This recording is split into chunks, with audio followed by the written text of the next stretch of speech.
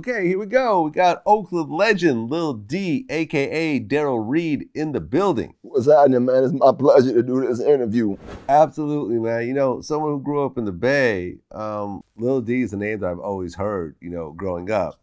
And, it's amazing we're finally getting to sit down together after you being incarcerated for so long. Thank you so much for coming in. I appreciate it, man. Yeah, I appreciate the opportunity, Absolutely. So let's go ahead and start in the very beginning. So you grew up in East Oakland. Yes, sir. Okay, so this was, I guess, the early 80s, late 70s? Yes, the early 80s, man. Yeah, the early 80s. Okay, so you grew up in a time where crack hadn't quite hit yet. Yes, absolutely. So describe to me what the environment was in Oakland before crack actually hit.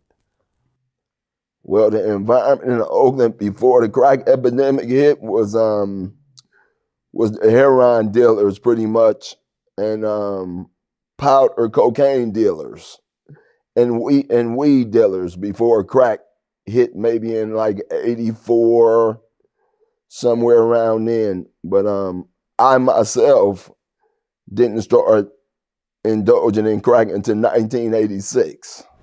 Okay, so when you talk about, cocaine and heroin, but heroin in particular, that's really one of the worst drugs out there. You see people doing all types of really terrible things for heroin. So, were you seeing some of the fallout from heroin junkies and so forth when you were a kid? Yes, I was, because my grandmother stayed in the 69th village. And at the time is when Felix Mitchell was the biggest heroin drug kingpin at the time. And my mom's sister had a baby by Felix, which was Felix Wayne, which is my cousin. So at the time, Felix and them had a operation going on in Oakland. So I was exposed to that environment by spending a lot of time over at my grandmother's house in the projects, because she used to babysit me a lot because my dad and mom both worked. So that's why people think that Felix is my blood uncle, but I always try to explain to people he's not my blood uncle. I just spent a lot of time around him because I used to be with my cousin, Lil Wayne, and I was a little older than Lil Wayne, so I kind of looked out for Lil Wayne. So therefore, we spent a lot of time with Felix. So they would see us riding Rolls Royces and the limousines and all that. So the streets just took it upon themselves and started saying that Felix Mitchell was my uncle. Okay. So in actuality, he's not my uncle, and I've always tried to explain that, Yeah, that was always the word was, okay, Lil D was Felix's uncle, and, that's why they were so close. But, you guys were just very close. Yes. Okay, I'm glad we cleared that up. How old were you when Felix Mitchell kind of took you under his wing and started, exposing you to that type of lifestyle, and the Rolls Royces and the jewelry and giving you money and so forth? Like, man, 12 years old, 12, 13 years old, man. And being in them Rolls Royces, man, and watching this fly guy with all these beautiful women, he was like Robin Hood to us, And, he had a influence on me because seeing that young, you get caught up in the visual, and even though my parents tried to keep me away from that and shelter me, it was kind of impossible because I was spending so much time in the projects and seeing that. And then some of my uncles was a part of the mob at the time, which was my grandmother's sons, and those were my blood uncles. Okay, you're talking about the Mob 6ix9ine. Yes. Okay, and how big of a crew was Mob 6ix9ine? It was no crew like the 69 mob though. Like a lot of these guys now that you hear saying the mob, they got that from Felix Mitchell, from the 69 mob and the family, which was Mickey Moore. That's where this mob talk come from. So now you got all these guys talking about they the mob, but they never really knew what that stood for. It was my other brother, And that came from Felix and them during that time. And Felix and them used to watch the Untouchables and these different type of gangster movies with Al Capone and all them, and they took on this persona. You know, they you know, when it was a problem and they jumped out their cars, man, with machine guns. You know, it was for real though. So the older guys that I grew up around, you couldn't be soft growing up around these dudes because they was what you call the real gangsters in the streets, you know? And so being around that at a young age and them explaining to me what the rules was to the streets, I knew what the consequences were.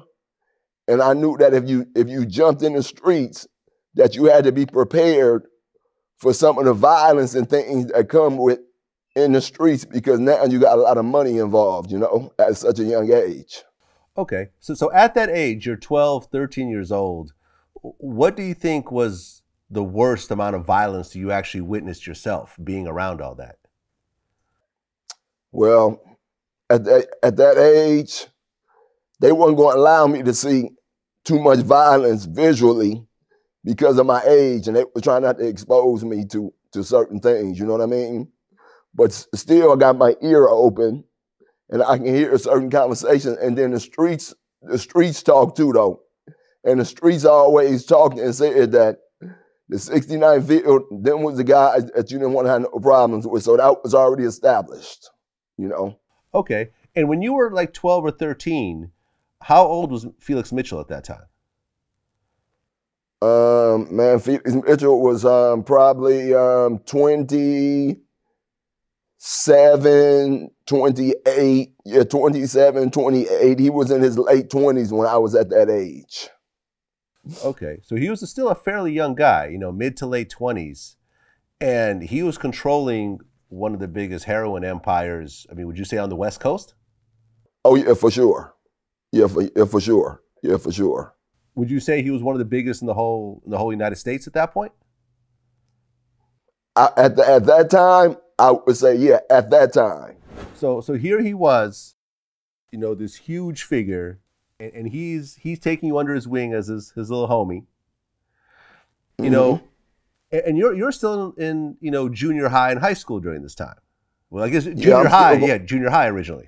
I'm still going to school. Yeah, I'm still going to school. I got to go to school because my parents demanding that I go to school, you know. And I'm not hustling at that time though. I'm just around. And I'm doing small favors for them, whether it's running to the store or going to the mall to pick up something for them, and they putting money in my pocket. Simple things I started out doing, you know. And then the simple things led to other things, you know. Okay. And, you know, and unlike a lot of the other guys who got into this life, you actually came from a two-parent home. Oh, and both my parents was in my life. And Exactly. both of them worked. They provided me and my little sisters with whatever we needed, you know. So I had the support of my parents. But like I said, the environment sucks you in sometime, you know. You see your parents working, but they're struggling, you know, and I'm not understanding why they're working, but they're still struggling. And the reason why I knew they were struggling, because as a kid, you're listening to your parents have conversations. And it seemed like they living paycheck to paycheck. And I couldn't understand that as a young kid, you know. You start doing little runs and little favors for Felix. And at what point did it start to progress into, you know, kind of more serious things? Well, what eventually started happening is that I started holding guns because of my age. The chances of the police grabbing me and searching me was slim back then.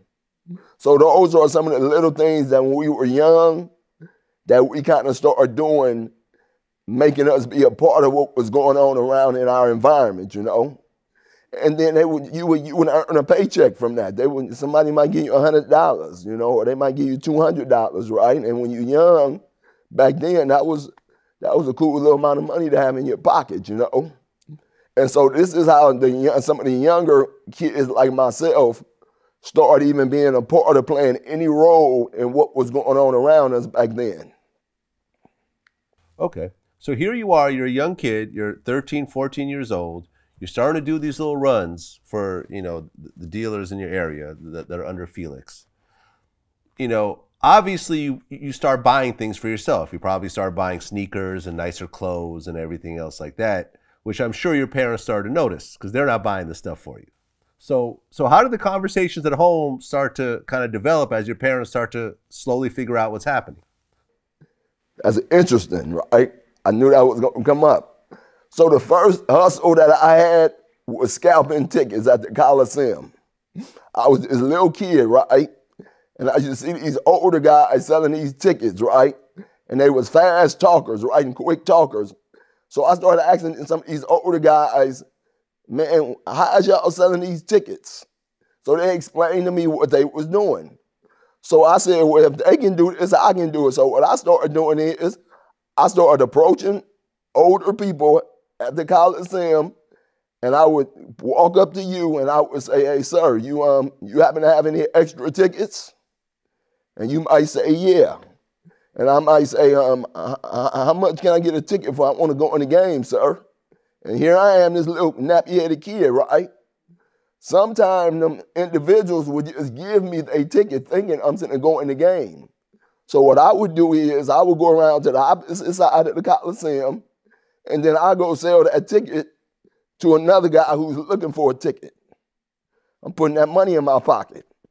So now I started scalping, and then once I started learning the trade, I would go and try to buy tickets for a lower value and then turn around and sell them and mark them up. And I started scalping. So what I started telling my parents was, when they asked me, where did you get these new outfits from, Darryl? I said, Mom, I went to the Raiders game and the Warriors game, and I made my money scalping tickets. And this worked for a long period of time with them. But at some point, it starts getting more serious for you. And, yes.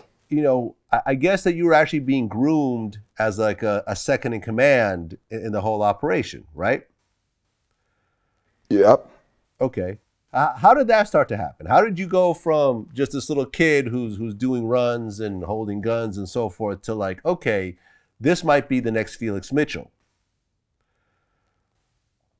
So what happened was, as I got older and I got good at scalping tickets, I started making, $300, $400 as this little kid, right? So at this recreation center that I used to hang out at called Rainbow on Seminary, they had this guy there that was selling marijuana. And he approached me one day with an offer. He said to me, man, would you be interested in investing with me into some weed, man? I'm selling weed. I need a little help. Can you help me out? You want to invest into this marijuana? So I say to him, well, man, what's going to be the split? And he said, man, we're going to go 50-50. Now, mind you, I'm a little kid. I'm 14 years old. So I give him the money to invest with him off into this marijuana. And he told me I didn't have to do nothing. He told me just front the money to him, and he's going to do all the hard work. So I say, man, this is an offer I can't refuse. I gives him the money. He starts selling weed. He starts giving me a certain amount of profit throughout the week. So now my mind, I get interested in what he's doing. So now I want to ask him more questions on how much you making out of this? How much you paying for this? And then once I learned what he was doing, I realized he had been getting over on me because I was naive. So now this 14-year-old kid, 15-year-old kid, I told him I want to be more hands-on. When we purchase it, I want to be there, and I want to see how much we getting from my money I'm investing. And he didn't really like that because now he was going to realize that I know he been stealing from me. So what I chose to do is I started to go to my uncles and tell them, this guy been beating me out of my money. But my uncles was dangerous, and if I don't went to my uncles, I don't know what would have happened. So I made a decision, and my decision was, no, I'm making money. I don't want to run this guy off. He's beneficial to me. I'm just going to stay on top of the business side, and then I know how much money I'm bringing in, and he can't get over on me no more. That was my beginning of selling marijuana. So you're selling marijuana, and marijuana is, is a good business, but it's not on the level of a cocaine or a heroin. No, it's not on cocaine or heroin, but back then you got to remember, man, I was a little teenage kid. I was still in school, right? And the money that I started making at the time, at my age, was a lot of money back then because I ended up putting together a crew. When I say crew, what I did was I would get my partners who wanted to make some money, and I would give them $100 worth of marijuana, and I tell them they can take $20 and give me $80. So I had 4 or 5 of these guys on the block moving marijuana for me at that age. And then I was smart, so I was stacking my money. I was saving my money and hiding it from my parents. Because my parents told me that I had to go to school, I better graduate. So I stuck to that, so I had to work that out where I can hustle and still go to school. So 14, 15, you were just doing marijuana? Yes. Okay. At what point did you graduate to cocaine and heroin? I never saw heroin a day in my life, okay. Right? So what happened was I had a close friend of mine, and he approached me one day. And he said, hey, man, my mom just moved in this apartment building, and these people is up here selling these little white rocks, right? So I said, what is it? He said, they call it crack. I said, how much they paying for it? He said, they paying $20 for these little rocks, right? So I said to him, what are you doing? He said, man, I want to invest into it. Would you give me $160? I'm going to get 1/16 of cocaine, 1/16, $160, right? At the time, I'm having money, so $160 to me is nothing. I give him $160. He goes up and he tells me it's going to move like this. He came back to me in a couple hours and told me it was gone. And I couldn't believe this, right?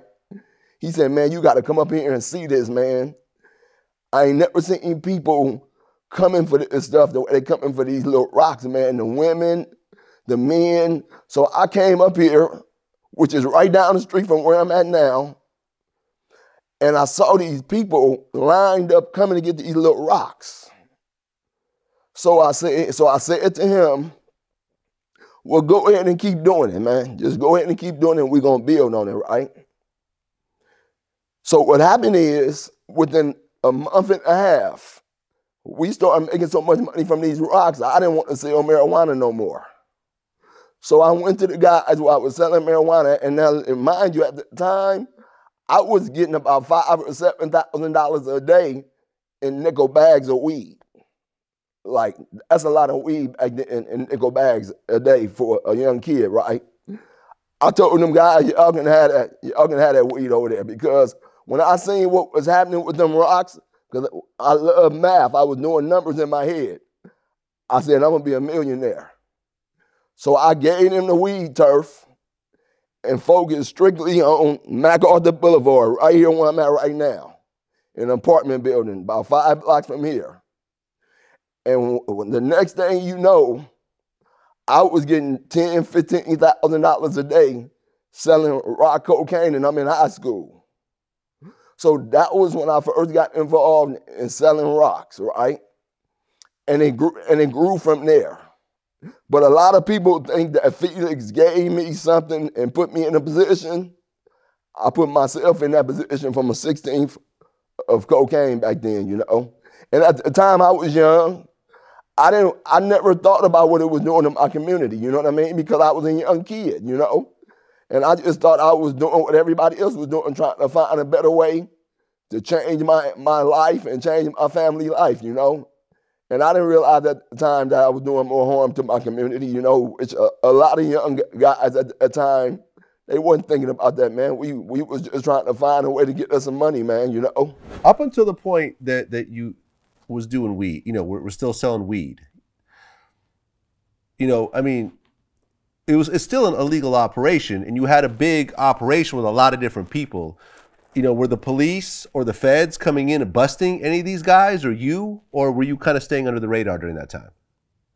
At the time, it wasn't a lot of violence involved with selling weed, you know? And for the most part, when there ain't a lot of violence involved with that type of activity, police is not really going, it's not going to be a problem unless you bring attention to yourself or what you're doing. And what I was doing at the time is being cautious about what I was doing and how I was going about doing it, you know. But once I got to a certain point in my hustling, you know, the streets is going to tell the police what you're doing anyway. So they became aware that I was a marijuana dealer, you know. And some of the police officers didn't approach me about being a marijuana dealer, but of course I'm going to deny it and tell them I don't know what you're talking about. But, you know, the streets then already told to them, this is the guy with all the marijuana up here on Seminary in Elizabeth and Seminary in East 14th.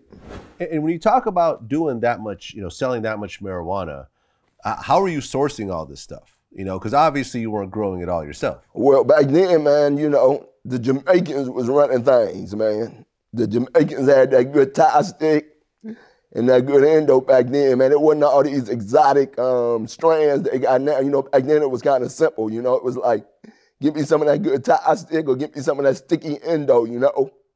And so back then the Jamaicans kind of was the ones who really had the good weed back then, you know. And I was a slick talker, man. So I knew how to negotiate at a young age. Okay, and you yourself were not smoking weed at all? A couple of times it gave me a headache. And one of my aunties told my mama she seen me smoking weed. And my mama confronted me, and I never forget this. My mama confronted me, and she like, yeah, I heard you was smoking some weed, you know? And I tried not to lie to my mama as much as I could back then. And so I said, yeah, I smoked a little weed. And she asked me, how did it make you feel? I said, gave me like a headache after the fact. She said, well, you know, smoking weed, you smoking weed today, tomorrow you might want to try some cocaine. I said, no, I ain't gonna try no cocaine. Make a long story short, from that day she confronted me about that weed, I never picked up no weed from that day. Once she asked me why I was doing it, I said I was just doing it because the fellas was doing it. And at that point, I've never smoked no weed from that point when my mama confronted me. Smart, very smart. Not getting high from your own supply. Okay, so then it switches over to cocaine. And what year was this? Was like 1979, 1980? No. 86. Like 86. 86. Yeah, 86. 86 is when I started dabbing into the cocaine. See, because remember, a lot of people thought I was older than what I was because I had all these guys that was older than me and bigger than me following behind me. So they always thought I was the older guy. But I was the younger one. Were you considering yourself, were you 69 Mob yourself, or did you have your own thing going? I had my own thing going because I wanted my own identity. Now, of course, I was associated with the 69 Mob because that's who I grew up under. But I always wanted to make my own identity, and I wanted to operate differently from my older partners, though, because I watched some of the mistakes they made, you know. A lot of them used the drugs, but back then it was a cool thing to do, you know. Them and their girlfriends, they snorted powder back then. Or they put cocaine in cigarettes and weed. They called them blasters or cavies back then. And to them, that was just a part of their life, you know. You hustling in the streets, they going to the clubs, they getting money. You know, we having a good time. So I watched that at a young age, and I used to listen to their conversations, and I used to say, man, these dudes messing off all their money, though, you know? So I said, I'm going to stay away from them things so I can have a clear mind, and I know what's going on around me, you know? And I was observing these dudes at a very young age, paying attention to their conversations and how they carry themselves. So I always said that for those reasons, I didn't want to use drugs or I didn't want to drink, you know? So before you switched over into crack, in 1980, the 69 Mob went to war with another crew called the Family. Mickey Moore, exactly. So you actually saw this and saw the the effect of all this? Yeah, well, remember, back then we were so young, so we had, at nighttime, we couldn't be outside in the projects. We couldn't go to certain areas because it was a drug war going on. So as kids, they tried to protect us by making sure we wasn't out at night, that we wasn't in certain areas, because they didn't want no harm to come to us at such a young age. Okay. And Felix Mitchell, he actually aligned himself with the Black Panthers. No, he didn't align himself with the Black Panther. That story right there is not true. Really, the Black Panthers, they didn't want Felix and them doing the harm to the community that they was doing, which was selling heroin. So the Black Panthers, again, at the time, they really tried to approach Felix and them and extort them. But Felix and my older partners that grew up in the 69 village is not nobody you want to try to extort. You know, you do your history with them. You know, them guys are some of the most ruthless guys that you want to know coming from the streets. So when I became who I was, I didn't have to use no violence or nothing like that anyway, because they already respected me from what my older homeboys had already done laid down. You know? Got it. Okay, so then 1985, Felix Mitchell goes to prison. Yeah, he gets convicted. They give him life without. He the first one they get a life without for the CCE too, and he know he gonna die in jail. You know. Right. So he goes to prison, and what was the effect in Oakland when suddenly you have the head of this huge drug empire gets taken off the streets? People fighting for territory, fighting for that territory, man, because back then heroin was a lucrative business, it was a lucrative business, And then how long after he gets locked up does he actually get killed in prison? Well, the true story with that with Felix is that it was one of these guys that he was pretty cool with in prison that had got a debt. And the guy didn't pay his debt. This guy used to hang around on Felix.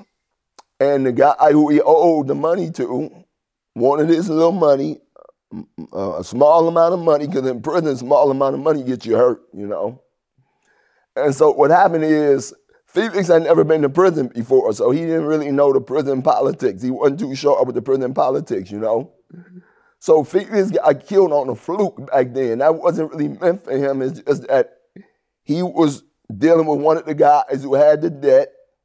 And when the guys was upset about their money, they knew how much power Felix had. So they felt that if we move on Felix, we can kill the head. So that's what ended up kind of happening with that situation. Felix got killed on the fluke back then, man. He shouldn't have never died about something like that back then,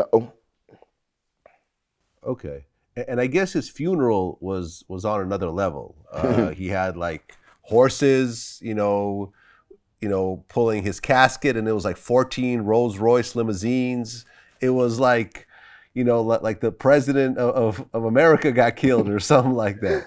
Yeah, that was for a young kid, man. That was a sight to see, man. To see this guy from the streets, man, to be carried in a carriage with these horses, man, in his casket, man, with all these Rolls Royces.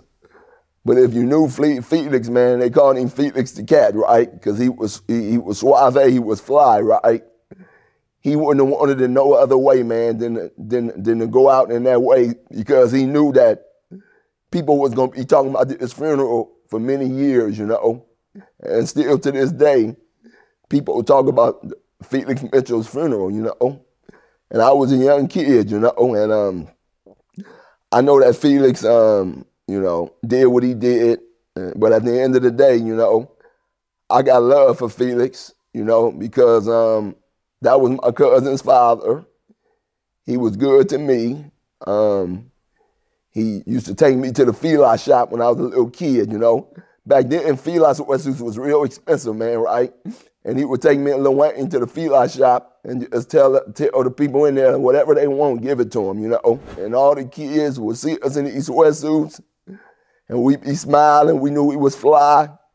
So he exposed me to these things, man. And he was his dressing was some dress. The way he dressed up, I never seen nobody as fly as this guy, you know. So he inspired me to wanna be fly, you know. And so you know, a lot of people demise of him because of the things he did, and you know. But for me, it was some good sides to Felix too, you know, things he taught me too, you know. So I'll always have respect for dude, you know, and have love for Felix, you know, because he inspired me, man, to try to be the best I can be at whatever I wanted to do in my life, you know. Okay. And did with Felix getting pulled off the streets and then ultimately getting killed, did that kind of open the window, you know, for your organization, which I guess at one point was LDI, Lil D Incorporated? Yeah, so what's the trip, man, is that at such a young age, I never thought that the responsibilities that fell on my shoulder would happen while still in high school. And when it came to me, I accepted it, you know. But I was my own man, though. What I mean by my own man is that when Felix was in the county jail before he got sentenced, he sent me a message and said he wanted to talk to me. And so I went up here to talk to Felix, you know. And the reason I wanted to talk to Felix was because my older homeboys, they didn't like what I was doing out here in the streets. And what they didn't like was that I was building relationships with guys from different neighborhoods that my older partners, homeboys, was not getting along with, where they didn't have wars with, right? So they was reporting to Felix, telling Felix, you need to talk to D, because D out here dealing with these guys in West Oakland and Richmond, and you know, we don't deal with them dudes, man, and you need to talk to him, he getting big-headed. Now, mind you, man, I'm a teenager. I go to the county jail and go see Felix face to face. And he says to me, he say, hey, man, I've been hearing you've been hanging down there in the Acorns in that West Oakland, man. You know that's dangerous, man. You know, we don't get along with them dudes down there. And I listened to him because I respected dudes, you know. I let him talk. And I said to him, well, man, let me tell you my side, you know. I said, man, I respect you and my older homeboys, and I always respected what y'all did, but I got a different philosophy. And I said, well, my philosophy is I don't want all that violence that I seen going on with y'all and y'all crew. I just want to get some money, man. So if me and these guys build alliances and problems come up, we can have conversations before it leads to violence. I said, I feel comfortable going in the Acorns in Richmond because I didn't build a relationship with these dudes. They're not going to let nothing happen to me, right?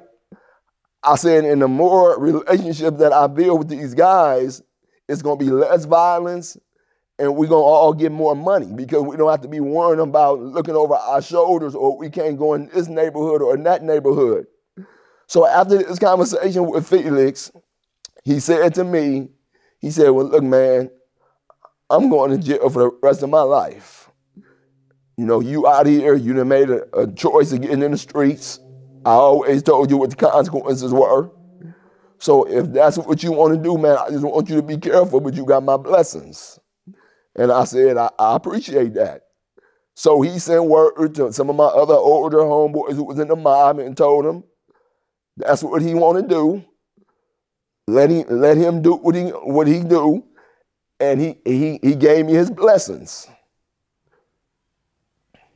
Okay, so you started selling crack at, was it 16? No, I was like about 16. Yep, about 16. Yep, about 16. And when I was in high school, going to Fremont High. Okay, And by 18 years old, you had stacked millions of dollars. By 18 years old, I was a millionaire. Okay. And this was by, running an organization where, you prevented wars between the different neighborhoods. And also, I guess you kind of initiated a practice where, the addicts wouldn't get ripped off and so forth. You ran it more corporate than the guys before you. Stressed it to the guys that worked for me and that was hustling in the streets to not be mistreating the people who come and buying the drugs from you, because I watched them get taken advantage of by certain individuals who was in position of power. So I stressed it to the guys that I was dealing with, don't mistreat these people. That could be your auntie or your uncle. And them people love me still today for being that kind, even though I was doing wrong. But I still demanded that the guys who was dealing with them don't take advantage of them in that situation, Okay. So, you're talking about millions of dollars that you're saving. So you're talking about kilos and kilos and kilos of cocaine running through your organization. Could you say where all this cocaine was coming from? No, I couldn't say that. I couldn't say that, and I wouldn't say that though, because what I would never do is even when I share my story, I'll never jeopardize somebody's freedom or exposing somebody about my lifestyle, because it's a lot of guys, they not comfortable with ever doing an interview or doing a book. But with me, the reason I'm comfortable with it is because I know that I've never crossed nobody. I would never cross nobody. And when they gave me 35 years, I had the opportunity to go home. And I made it clear to the FBI, man, that nobody forced me to do what I was doing. Whatever I'm sitting and taking on the chin by myself. Okay. And what was interesting about you, because you talk about how Felix Mitchell was like the flyest, flashiest dude you've ever met, but you were actually low key. Well, I was low key until I didn't listen to my juvenile attorney, right? I had caught a little case and I had a juvenile attorney, and I'll never forget talking to her. Her name was Linda Ryback, right? She said to me, she said, don't you start buying no new cars and stuff. That's what she told me, right? She talked to me like I was a son. And I said, I'm not, I'm going to just buy me some old school cars, So I'm going to tell you what happened one time. So one day I was on Foothill MacArthur, and I was speeding down Foothill in a Maserati convertible, right? And I got a ticket, So I had to get at my attorney about this ticket. Hey, Linda, I got a ticket. I need you to take care of this ticket, right? And she seen this car I was in, And she said to me, she said, Darryl, who car is this you got this ticket in? And I said, it's mine. And she said, didn't I tell you, don't start buying them cars, because you start buying them cars, you're going to bring too much attention to you, And my intention was not to start buying new cars though, But I started having all this money, And I wanted to be different from these other guys, They had Mercedes Benz and these other type of cars. I just wanted to be different, from everybody, man. And so, I went. My old partner took me over on Van Ness in San Francisco to this exotic car dealership, and we started looking at these cars. And I seen this little pretty red car with a blue top, and I was like, man, what is that? And it was like a Maserati. And I said, man, I want that. And then the guy looking at me, right, because he know I'm young, and he kind of looking at me like, this little dude is crazy, right? But I had one of my guys with me that would go help make the purchase of these cars.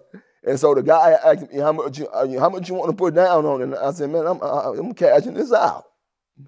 And he looks at the other partner, my other partner looks at him and say, so make a long story short, that same day, I told one of my guys to go get the money, and I bought that Maserati that day, And then after I bought the Maserati, now I want all these other kind of exotic cars, you know? And so mind you, I'm 18 years old, you know? But I'm not realizing that when I'm start buying these cars, the attention that I'm getting in the streets is stuff is gonna get back to the authorities, you know? So at that point, now they starting to say, we gotta start really looking at this guy. He got to be having a lot of money to be buying these cars that he's buying.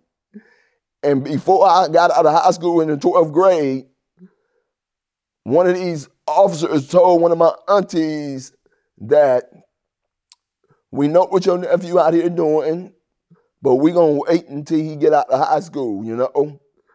But we gonna get him. You know, this was before I graduated in 1986, you know? And lo and behold, they had already started watching me. The FBI and them had already started watching me in high school, man. And you know, that's kind of unheard of, though, you know. But I'm young and naive to that. I'm like, I'm not paying no attention to that, man. There's other guys out here hustling and getting money, though. But they felt I was a threat, man, at that young age, having them organizational skills. They felt like I was a threat, man, and they wanted to make an example out of me. You know, I was just young and naive at the time, you know. Okay. And I know that you were dealing with guys in LA during this time as well.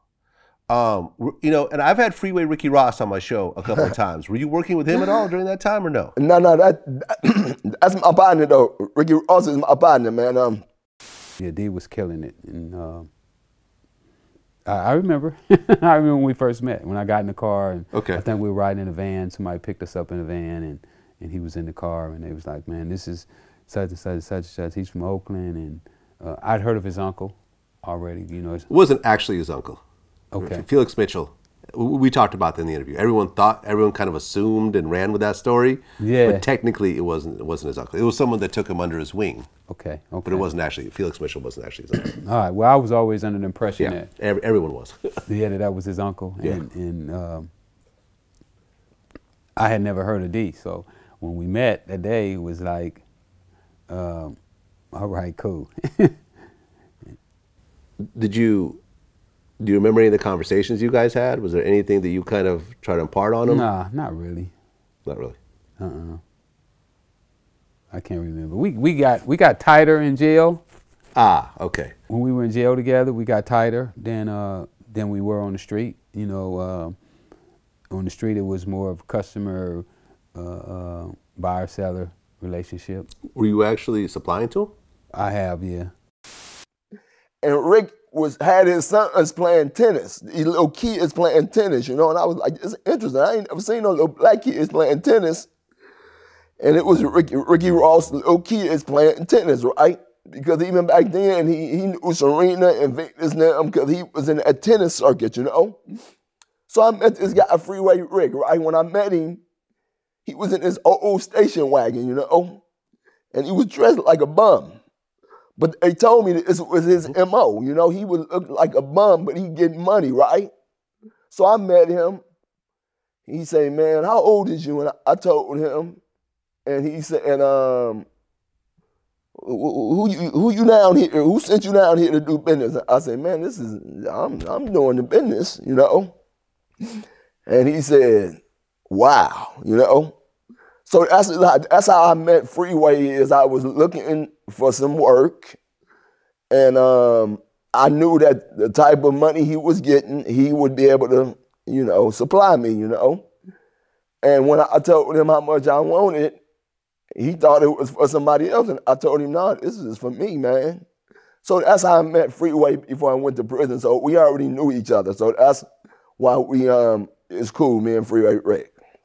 And like I said, I've interviewed Freeway Ricky Ross a couple of times, and he told me, you know, he did his time. So he told me about his whole operation and how it tied into the Iran-Contra thing and so forth. You know, when you look at the size of Freeway Ricky's operation and your operation, how would you compare the two? Well, you know, what I'm going to say this, what separates me from the guys like Freeway Rick and a lot of these other guys who had a run and who made a lot of money. All these guys was much older than me, right? None of them guys did what I did at my age. And even though they might have been in the game hustling for many years, I achieved what I did within a 3.5 year period of time and a teenager in high school going to school. So my story, I can easily separate my story from these guys that we're talking about, though all these guys are much older than me, right? And I did what I did in such a short period of time. And not only did I do that, I had the ability to build all these alliances with these different neighborhoods who would normally be at war with each other. And those relationships that I built when I was a teenager way back then, those relationships are still validated today, 28 years after I came out of prison. These same relationships. None of these guys who done been in the game hustling has done what I've been able to do far as with my diplomacy and my ability to get all these different guys in one room and to be able to get along, you know? And I know a lot of guys end up having more money than me. They was in the game for many years, much older than me. But then none of them do what I did at such a young age in a short period of time. And those are facts. Well, at one point, you were known as the crack king of Oakland. Yes. Now, at that age, 18, 19, 20 years old, when you were doing this, did you ever sit back and say, man, I'm making millions of dollars, but I can't ignore the fact that I'm destroying these communities? You have these mothers and grandmothers and children and these crack babies and, these neighborhoods when I was a kid, when you were a kid, were nice neighborhoods, suddenly were just war-torn. Yeah. And along with the crack, even though your personal operation may not have been violent, but crack brought an incredible amount of violence. For example, when I interviewed Big U, who's affiliated with the Rollin' 60s, yeah, he said the one thing that, he said the one thing that he noticed that when he got out of prison and saw crack hit LA, that the weapons started to change. So when it actually hit was like 83, and I came back home 84, and we went from being able to just, and it changed it because two things happened major. The influx of guns and a different kind of guns, and then like the automatics. The automatics, like that, yeah. Because we hadn't even seen automatics. We weren't even having no automatics then, and especially like what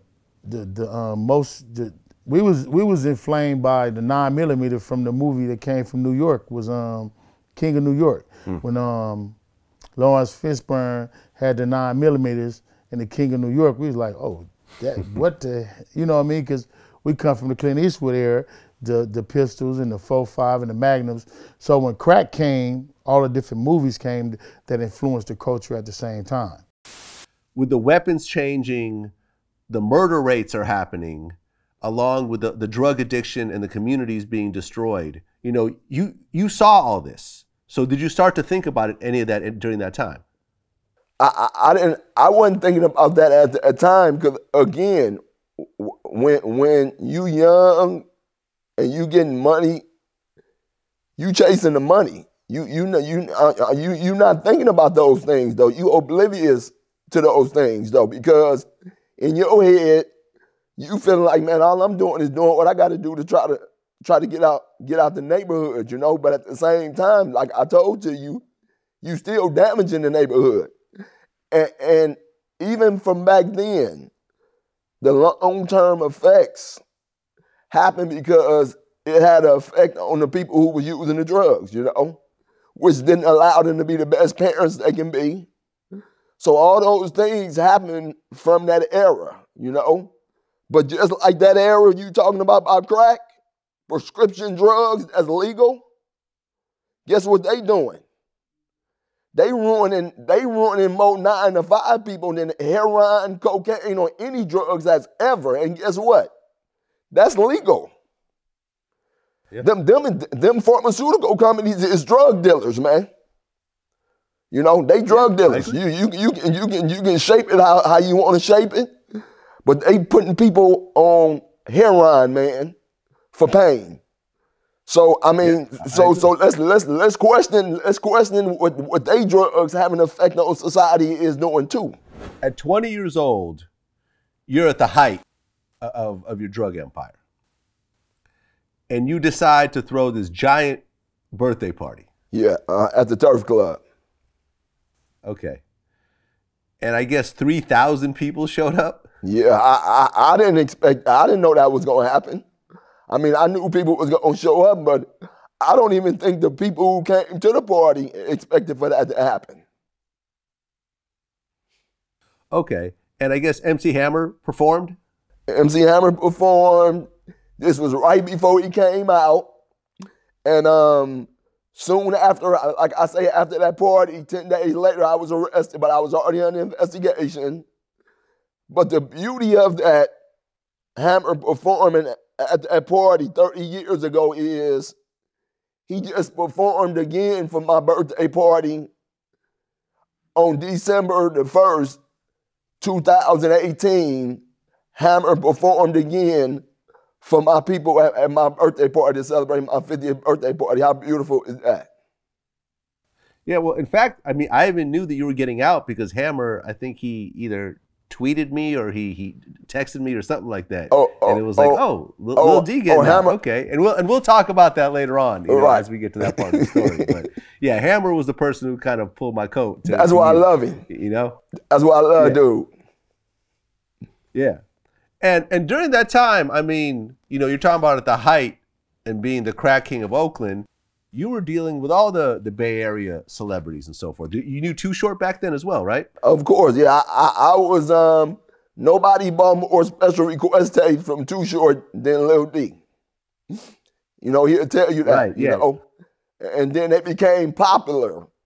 And then you had all these other guys from these other neighborhoods, they wanted a special request too now with their name in it, you know? And so I embraced Short back before he became, you know, popular or a national artist. I embraced him in his early stages, you know, and people would ride around with these special requests and, you know, I got the music system in there and he rapping about my name and what I'm doing and, you know, had me feeling like I was somebody. Yeah, no, I've been interviewing Too Short for years, and he actually went into that whole story about how, you know, that's how he got, you know, really got in the game was that he would go to all the major drug dealers and make these special requests, you know, special mixtapes. I would take down what block we were on, who was it, you know what I'm saying, they wanted the tapes, and they would order, they'd be asking for specific little, man, I want that one where y'all said such and such.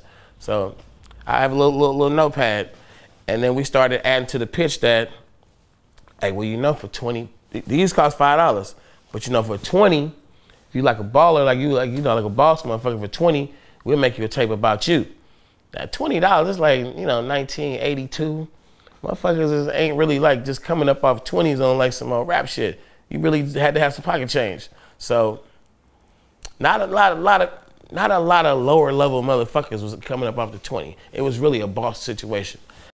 So it's people like yourself, but you were, I guess, the king of the special request tapes from Too Short, huh? Oh, for sure. And you know, he said that on stage on a couple of occasions. You know, like when it comes to special requests, man, I just spent a whole lot of money on them special requests. I would buy extra tapes and pass them out to people, right? But what they didn't know is I wanted them to be playing that music with my name in it. Yeah, that was a great marketing. That was a great marketing idea back then. Yep. And I guess you and Gary Payton was another person who you kind of... Yeah, man. Gary Payton, man. How me and Gary Payton met was we played a basketball game against each other. You know, I used to play basketball in school, but I was short, man. I knew I wasn't going to grow, right? So at some point, I'm like, I got to give up this basketball career, man. All these dudes getting too tall, right? So we played against Gary in junior high, and we beat Gary. And Gary scored about 30-something points on us, because Gary was already good. He had great skills. And I think I scored about 25 or 26 points. I was competing against this dude, Wasn't bad for a little short guy, right? But this dude, Gary, was talking all this smack during the game, he was talking smack, right? So I said to Gary, hey man, look man, you ain't gonna be talking slick to me like that, man. You keep on talking slick to me like that, man, I'm gonna take this somewhere else, And he ain't want to, Gary, he didn't want to hear that part. Make a long story short, we became cool from that encounter we had. And even when he went to college, I would let him drive my cars, so he can show them off to the girls. He up in these new cars. You know how them girls in college, you see this guy in his new car, they think he's somebody, and we got real close, spent time with him. He came to prison, visited me a few times, and throughout the years, he supported me throughout the years and was there for my little son, which I appreciate.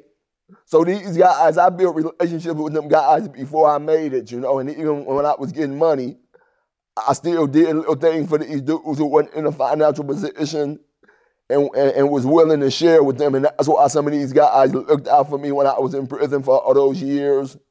And some of them looked out for me when I returned from after all those years, So I had real genuine relationships with these particular guys. They just all became somebody, whether it was a rap artist or a basketball player. So that's where those relationships come from. They're genuine relationships.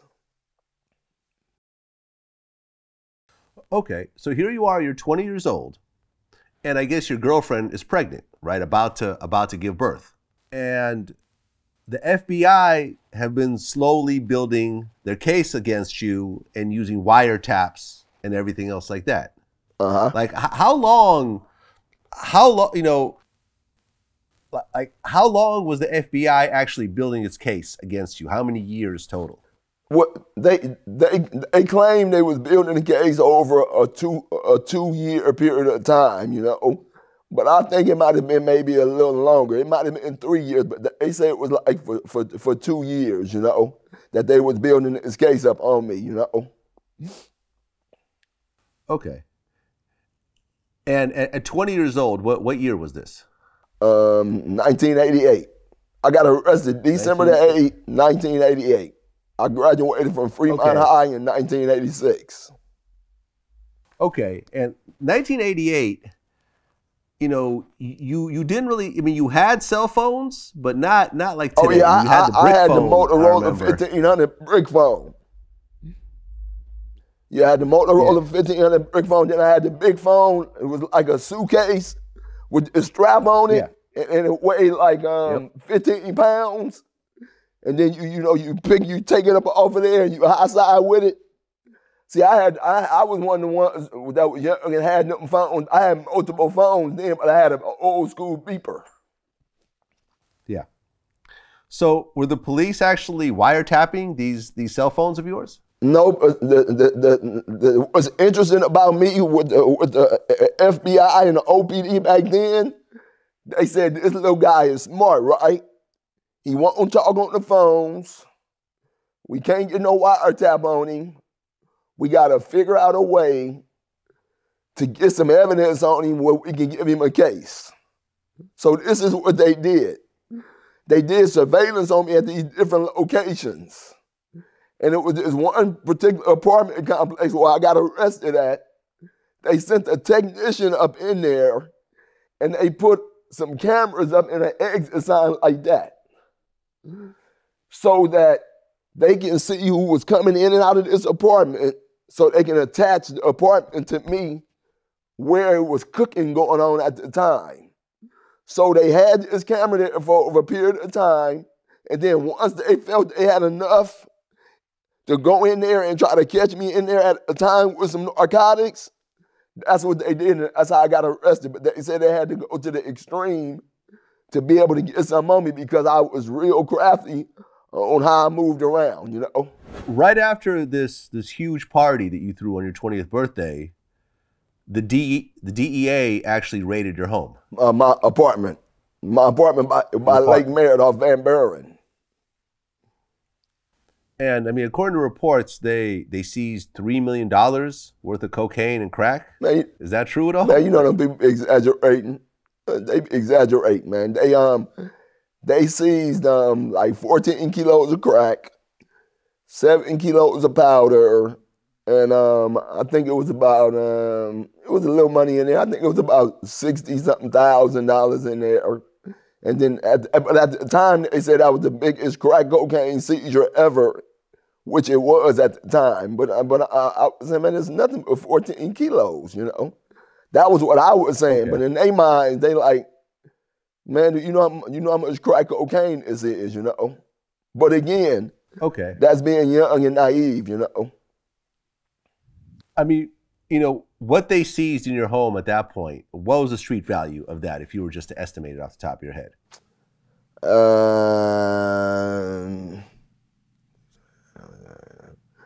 Man, you know, for me, what I'm gonna do with it, maybe $350,000 or something like that, or a little money. They said $3 million, man. It wasn't worth no $3 million. It ain't worth no $3 million. That's exaggeration to justify what they're gonna do to you in the courthouse, man. Okay, because I guess, you know, there's an article in the LA Times that said that there were wiretaps, you know, in the Henderson case, you know, saying that he was, you know, you guys were buying multi-kilo quantities of cocaine from Henderson and so forth. And Henderson was who? Big Rudy, Rudolph Henderson. You've been doing your homework, huh, man? Yeah. This is what I do. You've been doing your homework. Yeah. This is what I do. But yeah, I started dealing with him through one of my other partners from north of Oakland originally, you know?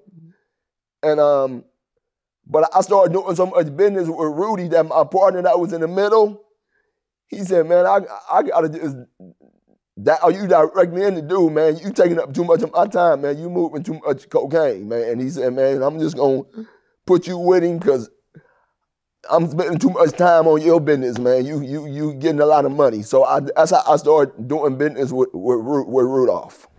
Okay, so basically, Henderson became your plug. One of them. Yeah, one of them. And that's what was in the wiretaps. Before that DEA raid of your apartment where they seized all the cocaine, did you have any arrests or any jail time or prison time before then? I called a case when I was juvenile for misdemeanors, though. You know, I never went and did no time and then like that. It was minor for some activity when I was a juvenile. You know, I got caught with a gun. I got caught with a gun in a barber shop, you know, and so I was on probation for that when I got arrested. But at the time, I had to have a gun on me at the time. I didn't have no choice then. Okay, so basically you had, I mean, a relatively light record, and suddenly you have this raid where, I mean, it's not millions of dollars of cocaine, but it's still hundreds of thousands of dollars worth of cocaine and crack. And, you know, this was during the whole, I mean, I guess Reagan era war on drugs time where they started changing the laws and so forth. Yeah, well, they was gonna make an example out of me though. I didn't have no bad record, and like I said, I had to have a gun on me at the time because there was a lot of violence going on in Oakland. And for a guy like me, I still was a target because you're dealing with a lot of money. And I would never leave the house at the time without having no gun on me, you know? So that's how I ended up getting caught with a gun in the barbershop, because when I went to the barbershop, when we got our haircuts, we had to have guns in our laps sitting in the barbershop. And people don't know that's how we had to live, you know? They think it's just all peaches and creams because you're hustling and get money. But like I said, when you're dealing with money and cash and people know you got cash, that means you're a target. You know what I mean? Well, right. Because, I mean, with the drug dealer culture came the robber culture. You know, the guys that would rob the drug dealers. You know, did you have to deal with any of that yourself with people trying to rob you or kidnap you and so forth? No, ain't nobody ever tried to rob me, you know? But I done had guys, a couple of guys called themselves trying to extort me, but not in an aggressive way, with finesse. But you know, the rumor is, don't try to extort that little guy right there. You know, he got big nuts. So, you know, that carry weight on the streets though. You know, just let him be fair, but don't try to take nothing from him and don't try to extort him. So I ain't never had none of them problems, man. My reputation exceeds that. Okay. Were there any dirty cops though along the way? Because a dirty cop will extort you a lot easier. I've never dealt with no dirty cops and no nothing like that. I've only had cops when I was younger to approach me and say, "Hey man, you a smart young guy. You need to do something with your life. We know you got some money. You don't need the money. You need to get out, or you going to jail, man. They watching you, man. They coming to get you, man." And of course, you know, this is what we normally do. "Oh man, hey man, I don't know what they talking about." So I've had those situations, but I ain't never had no dirty cops or they on no payroll or no none. I ain't never had no type of dealings like that. Never. No, never. You know, before you got busted, was there ever a time where you said, "Look, man, I am 19, 20 years old. I'm sitting on millions of dollars in cash. I got a baby on the way.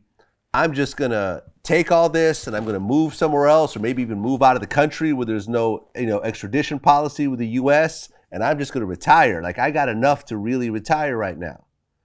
No, man, that ain't like how they go in the streets, man. Like, that's not on cliche. Cause what happens is, when you start getting that money like that, man, it become a high.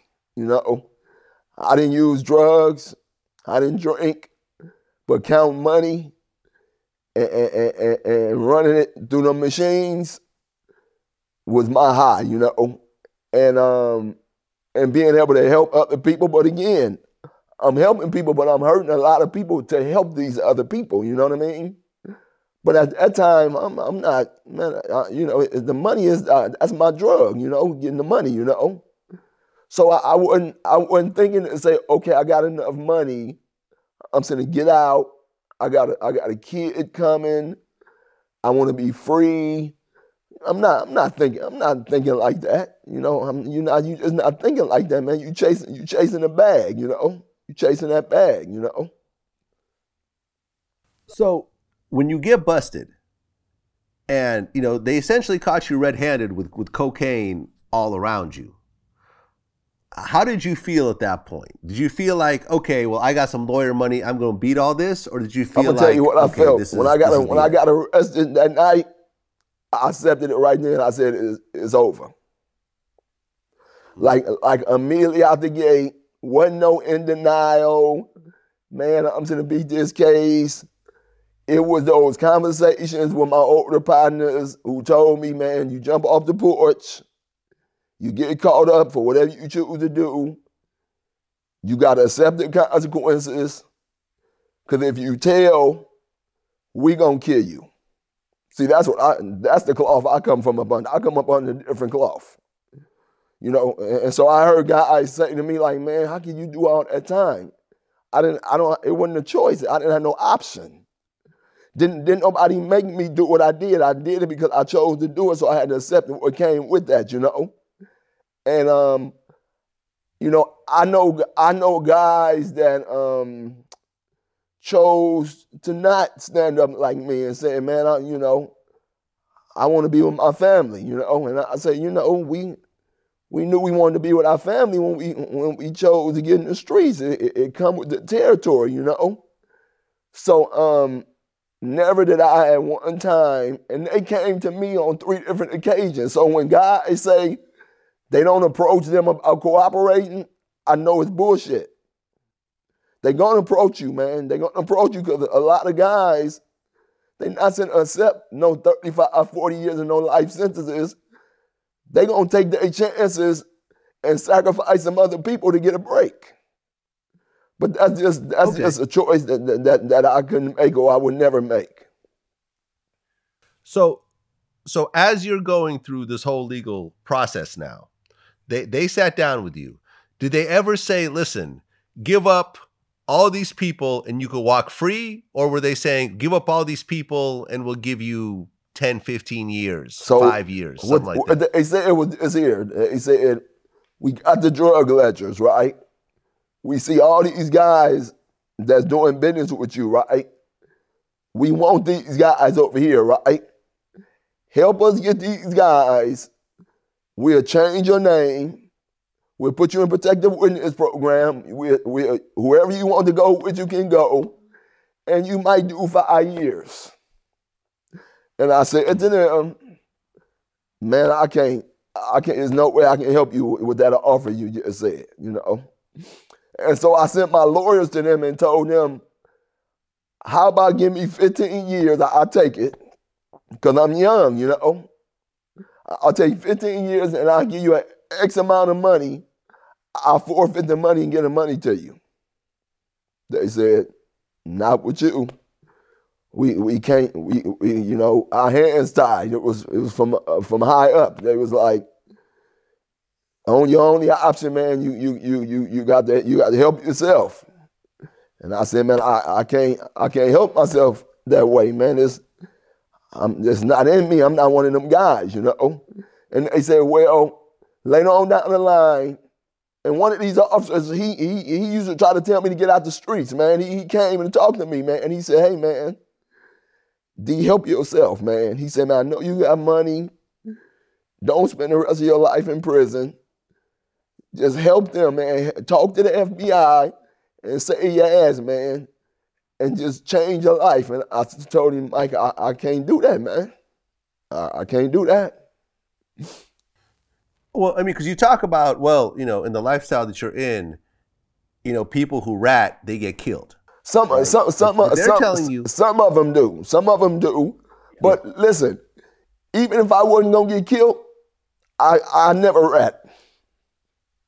It ain't even about, because I don't fear no man though, like in real life, but God though, like, and like I've been like since I stepped off the porch in the streets though, like it was like the strong survive and the weak gonna get crushed, and I ain't gonna get crushed. I'm gonna do the crushing if my hand be forced, right?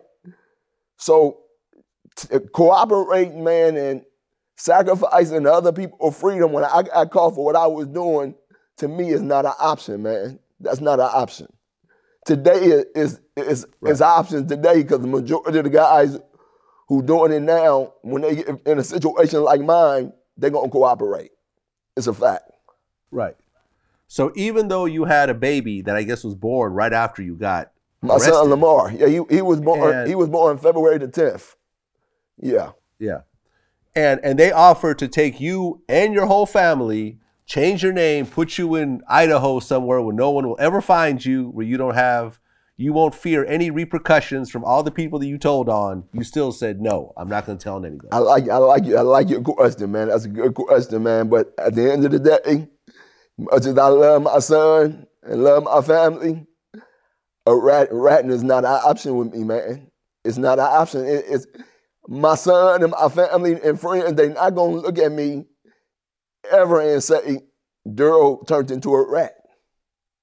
So the consequences that I had to accept with my actions, I had to make the best out of it, and I had to live with them choices, man. I couldn't. So if somebody say, why you wouldn't do that for your son?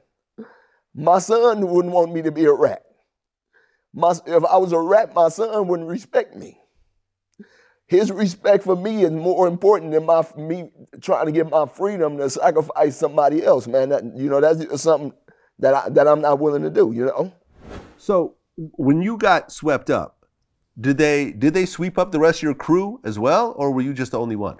Yeah, I was the only one originally got indicted. They indicted a co-defendant because he was the one being shown coming into the apartment bringing the cocaine, and I was the one cooking it. So they ended up having to indict him. Okay. So it was only. So basically just two of you. Yeah, it was only. So I didn't take the crew with me. Okay. So you basically could have gotten what, dozens of people locked up? Oh, for if you sure. cooperated? Oh, without a doubt. Oh, yeah, for sure. Yeah, for sure. For sure. For sure. But, you know, because of that, that's why guys all around the country respect me too, though. And you can't, and to me, you can't put no value on respect. Okay. So your lawyer comes in and said, okay, give this young kid 15 years. They said, no, we can't do that. Did you end up taking a plea deal, or did you actually blow trial? No, I went to trial. Yeah, I told them they got to get in the box. Okay. You actually went to trial with it was a jury trial, I guess? Yes. How much money did you spend on lawyers? Well, at the time, you know, back then, my first lawyer, I paid like $160,000. Some people think that's a lot of money, but back then, you know, the type of money, that era, that 80s, early 90s, hustling guys, it was a different breed, man. I'm just saying they was smart, you know, they was wise, they was go-getters, you know, they jumped in the game of hustling, but they were serious about hustling, you know. So they wanted money, they wanted a lot of money, you know. So now on today, a lot of the guys hustling, unfortunately, they drug addicts, man. They are all high. Like, I'm talking about off exotic drugs. So it's just a whole different mentality now as far as what guys hustling, you know. And even today, myself, you know, I try to give advice to dudes, even if I'm having a town hall meeting, I send subliminal messages, you know, what I just be trying to tell to people, because I don't judge people, right? Dudes go hustle, man. Sometimes dudes hustling, man, because their circumstances force them to hustle. Everybody might not agree with it, but, you know, we all do what we do. And I always just tell guys that I know, I'm like, man, you know, if you're going to hustle, man, all I'm saying is, man, if them people come, man, just stand up, man, and take what you got coming, man. Don't take nobody else with you, man. Just, you know, you go, man. You know, I ain't take nobody with me. You know, they had drug ledgers with 50, 60 dudes' names on them, though. I ain't, you know, man, I'm telling them, man, I don't know nothing about what you're talking about, man. I don't know what that man doing. You know? Okay. So it goes to trial, and you're convicted for conspiracy to distribute 68 pounds of crack cocaine, which I guess was... It's conspiracy to distribute crack, manufacturing, possession with intent to distribute, and use and carry of a firearm during a drug transaction. Those were the charges. Because the manufacturing come from cooking, from cooking. That's where the manufacturing charge come from. You know, the bogus 100-to-1 crack ratio that they had that was targeted at African Americans, 100-to-1 ratio, you know about all that, which all of it was to clean up the inner cities with the guys that they felt was a threat that was getting a bunch of money, man. That's all that was about. I didn't get 35 years for selling no cocaine. I got 35 years because they felt I was a threat and they needed to get this boy up off the streets. When you hear the jury, you know, announce that you're guilty. Well, okay. I mean, the 35 years came later, right? First you get the guilty plea, and then they do the sentencing later, right? Okay. So you're sitting there in court. You're 20 years old or 21? Like, how long did it take for the court case? I'm 21 then. I'm 21 then. By the time I'm sentencing came, I'm 21. Okay. Okay, you're 21 years old. You're legally just allowed to drink during this time. Legally just allowed to drink. I had to buy the bar out in the turf club for them to let me get in my own party. Yeah. You know, most suburban kids of your age are in college, going to frat parties, and having sex with sorority girls and, Right. going to school and so forth. You just heard, the jury finds you guilty at 21 years old. What went through your mind when you heard that guilty verdict? I remember I told you, man, when they came through that door, put them cuffs on me, I said, man, all the pretty girlfriends, man, and the fights in Vegas and Rodeo Drive, and counting all the money, the party's over. So what I'm saying is, the fact that I accepted that reality from the start, when that guilty verdict came, I was already preparing myself mentally for that, But I didn't think they was going to give me 35 years because of my record. But what they did was they got these different enhancements where they put these enhancements on your original guidelines, and then your sentence go from here to here. And with me, any enhancement they could get away with me, they gave it to me because they were trying to pressure me to tell. They felt like if they gave me enough time that I was going to break. So by the time I got sentenced, my guideline range went from 20 years to where they can give me a life sentence. So the judge could have gave me life. And the only reason I don't think Judge Jensen gave me life, I didn't have a bad record. They didn't have no violence tied to my case. And it would have looked really bad at the time if he said life and that mean I was going to die in jail. I think if they felt they can get away with it, it wouldn't look too bad on them. That's what they gave to me because they was upset that I wouldn't cooperate. Okay, but still, you're a 21-year-old given a 35-year-old sentence, a 35-year sentence. That means that you had to realize that you're going to be getting out at 56 years old, in the worst case scenario. But you had already accepted that at that point? Yeah, I did, man. I had to. I mean, I was going to fight. I was going to fight and try to get them some of the time back because I felt like the enhancements was illegal, which a couple of them was. The gun that they charged me with, the jury found me not guilty of that gun. But the judge still turned around and gave me 5 years for that gun. And then they also gave me a 4-point enhancement, which means a leader and an organizer of 5 or more people. I only had 1 co-defendant. They still gave me that enhancement, and then when I appealed it to the appeals court, they still denied it. So, I mean, at the end of the day, they gave me 15 more years than they should have ever given to me. But that's how the court system is designed.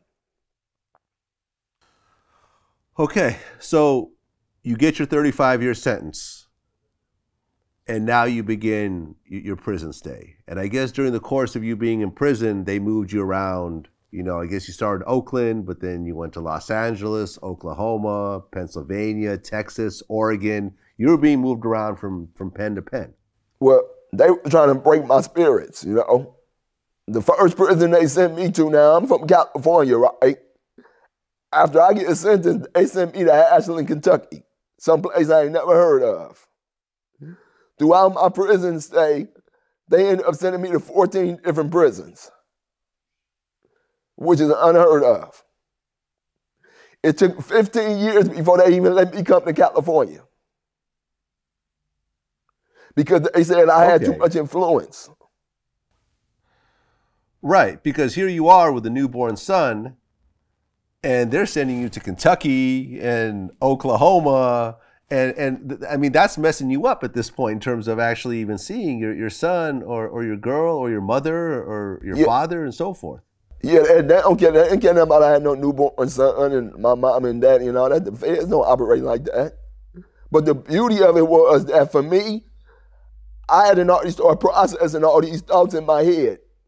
And what I processed in my head was, no matter where they send me, I'm going to make arrangements to be able to see my kid, right? And I'm going to build a relationship with him so that I can have some type of effect on him where he can say, even though my dad left me out here, he did everything in his willpower to be the best father figure to me that he possibly can. So I had already started processing all these things in my head. And the blessing for me was that I still had some money put up, and I had people that I looked out for who had then made it that would allow for me to do that time as comfortable as possible. So I had the opportunity to fly my son to visit me and build a relationship with my family and friends. So that was my blessing throughout my journey. Okay. You know, in a bust like this, you know, you get arrested, but they try to seize everything they possibly could between cars and money and property and so forth like that. How much did they actually seize from you when they ultimately finished their whole case on you? Well, they didn't find a bunch of money and stuff like that for me. They found some money here and there. Where I lost out on a lot of my stuff is when you get all that time, you have to trust somebody. You got to let people hold money. You got to let people have your properties in their names. And majority of the guys that you will have a conversation with that did a bunch of those years, throughout those years, family and friends, they gonna spend that money, man. Because they feel like you don't need it, though. Like, in their mind, they say, all you need is some money to go to the commissary and get on the phone. You know, and I'm talking about dudes' moms, dads, wives, aunties. I know guys who, you know, their brothers and cousins ran through $5-10 million of their money. You know, I ain't talking about no chump change. But these are the things that happen with what I call the game.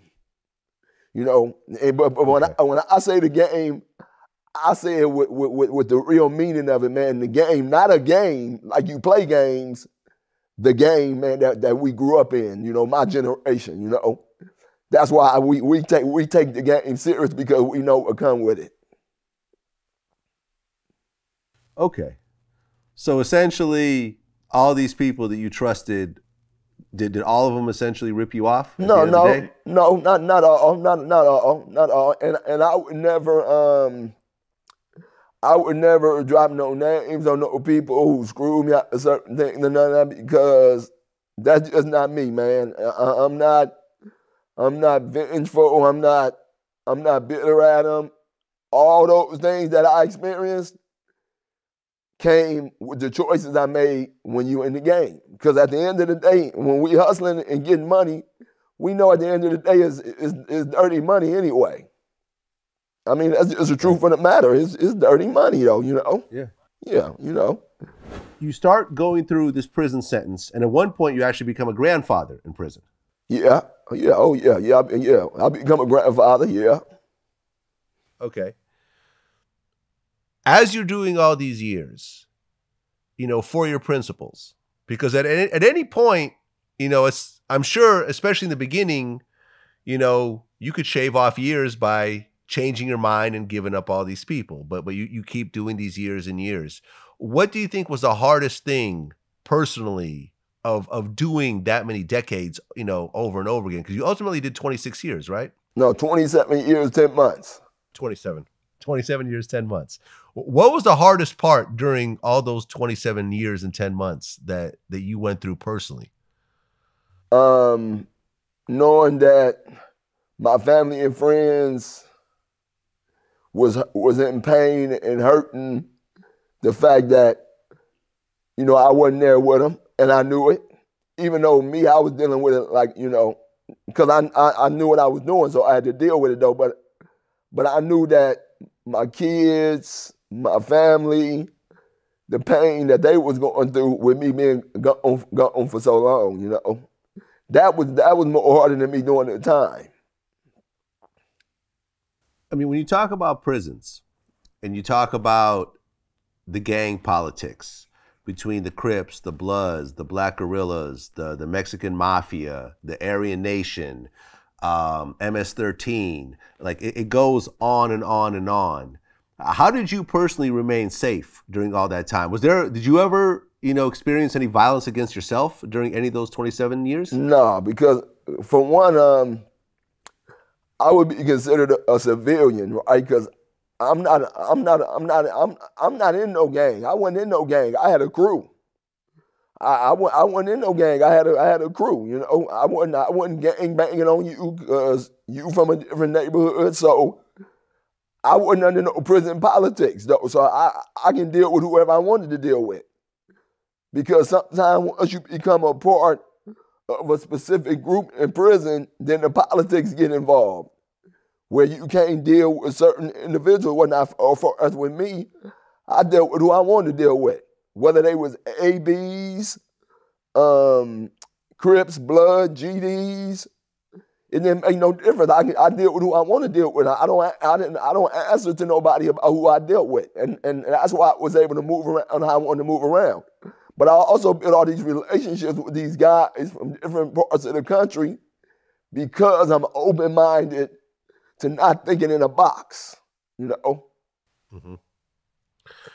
I mean, you were locked up at the same time. I don't know whether you guys ever crossed paths or not, but Big Meech from BMF was locked up while you're still in prison. Did you guys ever meet up, cross paths at all or no? I ain't never ran into Big Meech. Yeah, I ain't never ran into Big Meech. No, I've never ran into Big Meech. No, I never ran into Big Meech. You're doing these 35 years. But at one point, something happened where Obama, actually changed your future. So explain to me how you were able to actually get off and how Obama was involved in that. Okay, so what happened was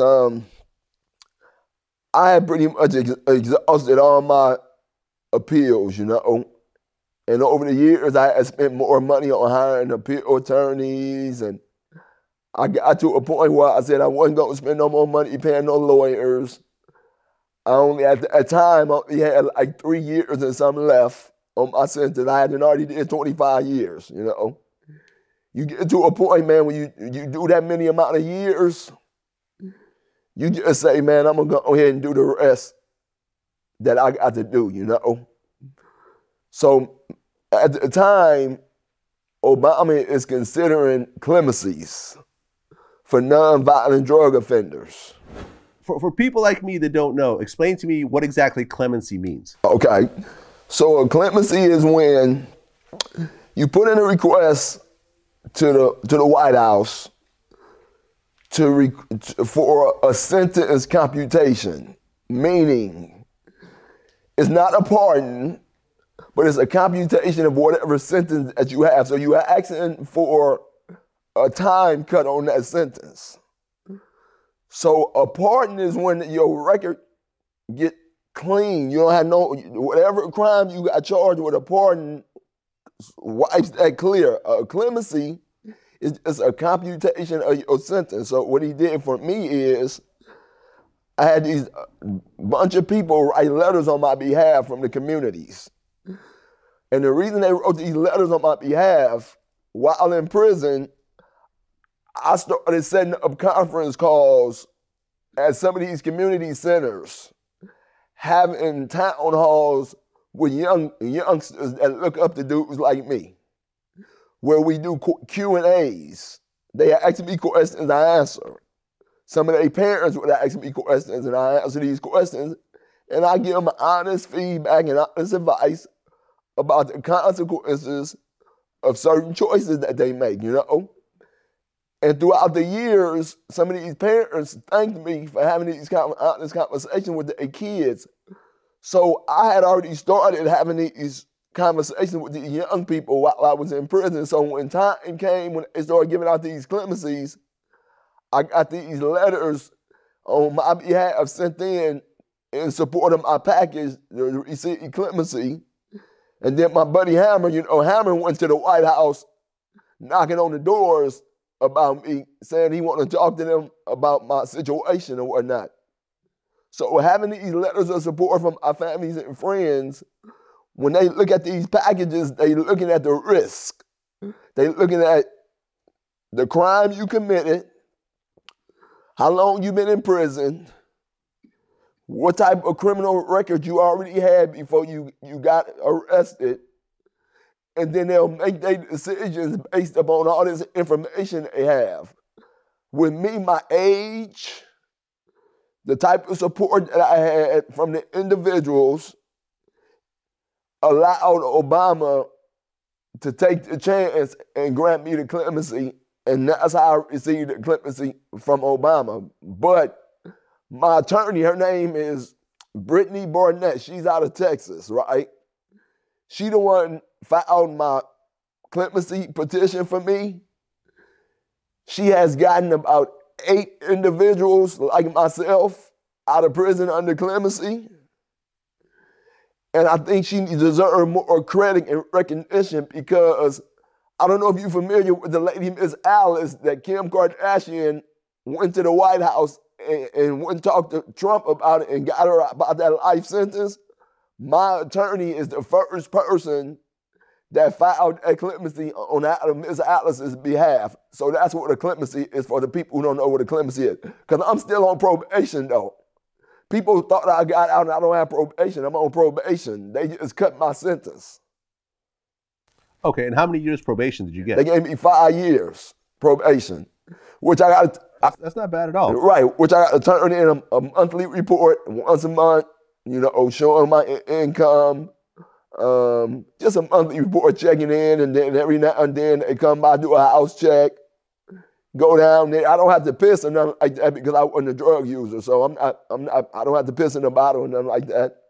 So that's what clemency is. Okay, and I guess Obama granted 110 people clemency altogether, including yourself. He granted more than 110 people. No, Obama blessed some people, man. He changed some lives, man. And Obama, man, if you ever see this, I want to thank you, man, for granting me that clemency and bring me back to my family, man. 3 years and something earlier than it would be, man. I appreciate that, man. You blessed a lot of us, man. And without you, a whole lot of us would still be in prison, man. Okay. So the prosecutor in your case is a guy named Russ Giuntini? Yeah, see, Robert Darryl was the one that really took my case. At the time, Russ Giuntini was the chief district attorney over there. And for some reason, he had his heart on for me, man. You know? Right, because, you know, after Obama gave you clemency, he made some comments about you specifically. Oh, for sure. He said this is like commuting Al Capone's sentence or John Gotti's he compared me to Al Capone. He should serve every day because of all the harm he did to the community.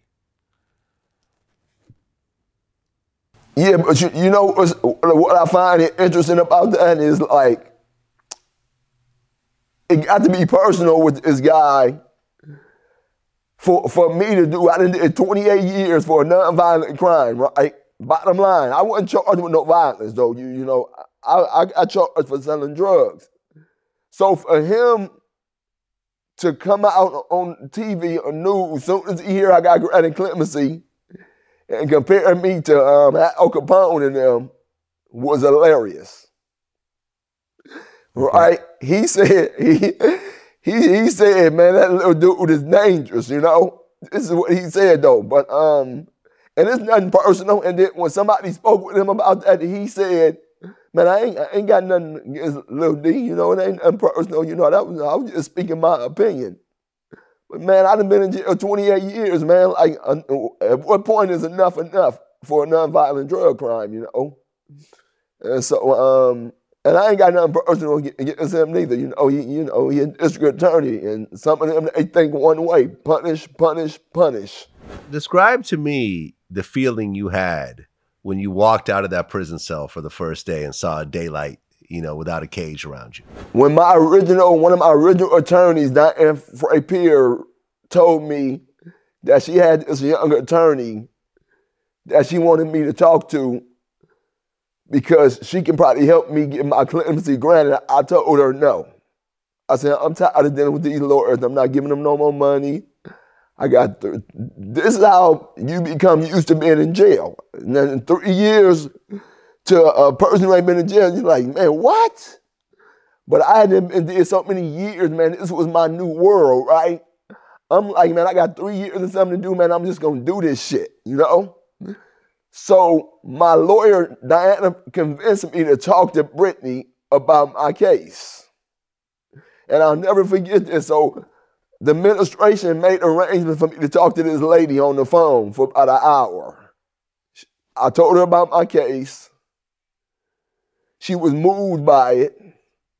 She cried after we got off the phone because she couldn't understand why they robbed me of my whole life at that age for selling drugs, right? So, make a long story short, she convinced me after that hour conversation to let her, she said, I'm gonna get you home. She said, you got the prime case for these clemencies. Just let me do it, you know? And I said, okay, I ain't got nothing to lose, you know what I mean? Make a long story short, a little bit, 2 months after that conversation with her,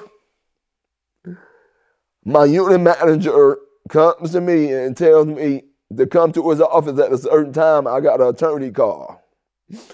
And something told me, with the smile that he had when he told me to come to his office, I said, man, they done gave me this shit, right?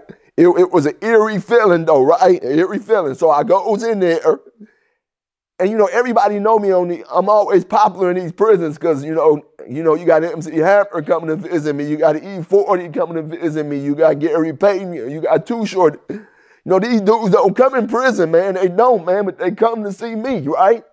So I'm always this popular guy on these compounds, right? So when I go in this office, I see these secretary chicks. They seem like they jolly, you know? They seem jolly. But I know why they jolly, right? They didn't heard what this phone conversation's gonna be about. So I get on the phone, right? And so my attorney, Brittany, she says, hey, Darryl. You know, she a country girl. I said, what's up, Britt? And I can hear her chuckling. And then she said, Diana on the phone. Now, mind you, Diana was my prior attorney, but Diana found Brittany for me. She said, guess what? Ah! They started hollering on the phone. And she said, Obama granted Joe Clemency today, you going home, Darryl. And I was, and I'm telling you, man, like, you would have thought, like, man, what's wrong with this fool, right? I just, like, sat there and I was like, yeah, right? Like this real calm type of, yeah, right? And they just screamed and, and they thanked the Lord and like it was his testimony on his phone, you know? And I'm sitting there and I'm like, wow, you know? I'm taking it in, you know? And one of them said, how you feel?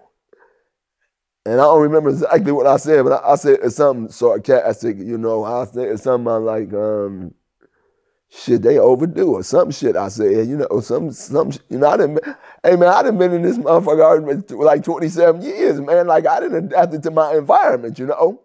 So, make a long story short, so from the day that I got granted it, it's a process that they do. So I wasn't gonna go home until October. They granted it in August. I wasn't gonna go home till October the 16th of 2016, you know. So they congratulate me in the office, the staff. And then when I come out, now all these guys know I'm waiting to hear, you know, I'm waiting to hear this news. And man, when I came out that office, it was some dudes when they said, and I told them, man, some of them guys started crying. And these is men, man. These ain't no, you know, that's how happy and joyful they was for me, right? And, you know, I'm keeping my cool and shit, you know? And it's a trip, right? Because now all these thoughts run through my head. And I'm like, damn, right? Now I'm trying to just figure out, like, the first thing I want to do when I get out, you know? And my partners told me, like, from that day until when I left, they saw something in my and they saw something in my face that was, you know, I don't walk around sad in prison. My spirits is always high though, but they say they saw a glow in me, man. It seemed like that that I just was given, you know, a second chance at life though. Like, you know, it was, I didn't even realize though, they told me it was a pep in my step. That they said it seemed like, man, I was like in heaven, you know, like just my whole, that energy just off of me, you know. And so, you know, them 2 months, man, and something was the longest 2 months out of all them years. I bullshit you not, man, because I couldn't sleep. You know, my mind, I was thinking about, okay, what I'm gonna do, man, to get my life back in order. Like, cause I'm, you know, my mind is racing, you know. And so that time came, and I have been suppressing my feelings, right? So the day I get released, you know, I go and do my dress out, put my clothes on and all that. All the staff that heard the news, they was coming to me, congratulating me and saying they should have been let you out and all that. So you know, you got to go through R&D. They got to fingerprint you. They got to take pictures. They got to ID. It's a long, drawn out process you got to go through, man. Like it's crazy, but this is what they got to do, man. Everybody got to sign off on before they release you from federal custody. You know, all these different departments, you know, you got to go through, right?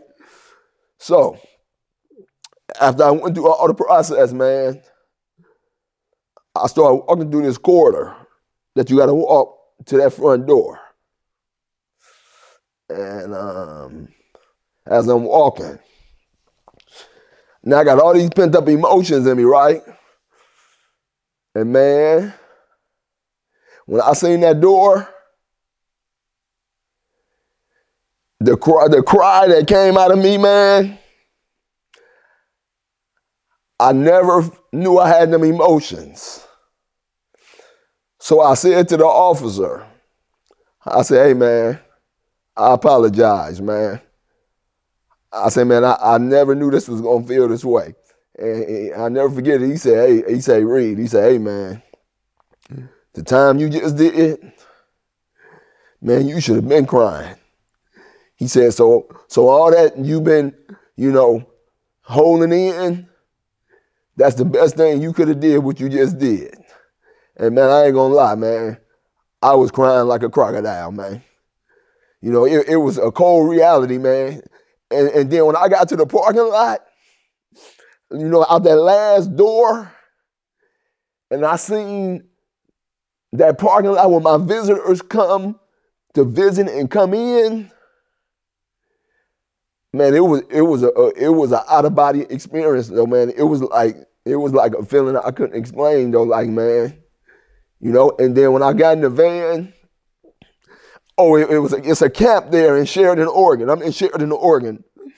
It's a camp there, and it's some guys out there cleaning up. Because when you camp, you can be outside the premises. You low security, minimum security. Some guys that know me, seen me. And you would have thought they was getting out of prison, man. So the word spread immediately. Them dudes got on the phone, calling around and telling them. So I go to the airport.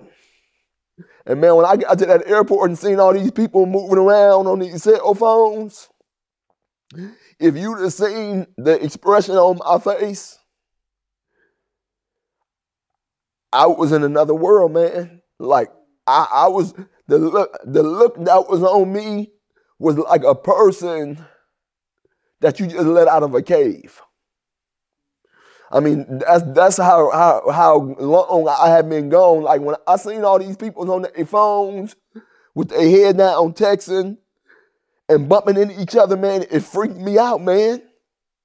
Because it was these people was moving so fast, right? And then in prison, you got to be kind, man. You got to say, excuse me if you bump into somebody, man. You know, you got to say, excuse me. You gotta, you know, because it's a respect thing. So when I see, these people bumping into each other with their head down and whatnot, they freak me out. I'm like, man, this is crazy. And so I'll never forget it. My girlfriend took a picture of me. And man, I was standing, if you see how I was standing there looking, you might have felt sorry for me.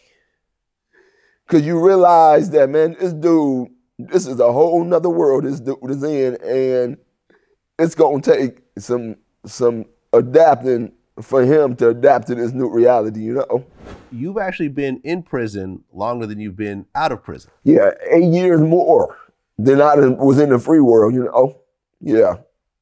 That's tough on anybody, And it also, being in prison for that long and away from society, even if you're strong-minded, it's going to be some things you got to work through to cope with this real world out here. And for me, I had some defense mechanisms up, man, and because I was tired of people giving me orders, telling me to do this, telling me to do that. So for me, when I felt people, even though they were trying to help me or give me advice, a lot of times I was defensive about them trying to help me.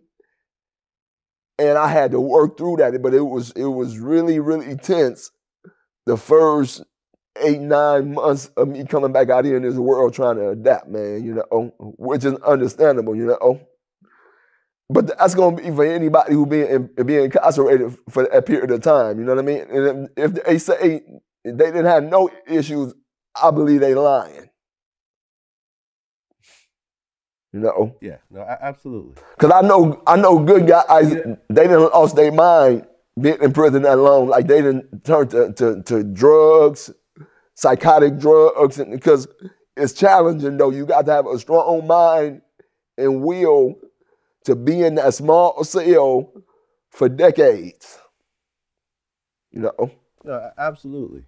And when you look at the history of what you did, and you balled out of control. You had millions of dollars, you had all the cars, you had all the girls. But what you had to do in order to achieve that, do you feel like it was worth it or no? Oh no, not at all. I tell people that all the time, and like if you talk to guys that's in prison in a similar situation like myself with a lot of time, if they being honest, they'll tell you that no matter how much money they made or had, it wasn't worth doing no 30 years of no life in prison, man.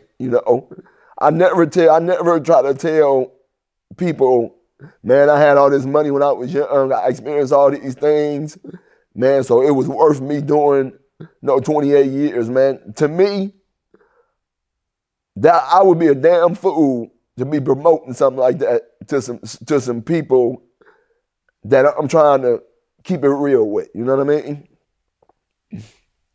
Right, because and we had touched on this before. I was too young to experience what you were going through.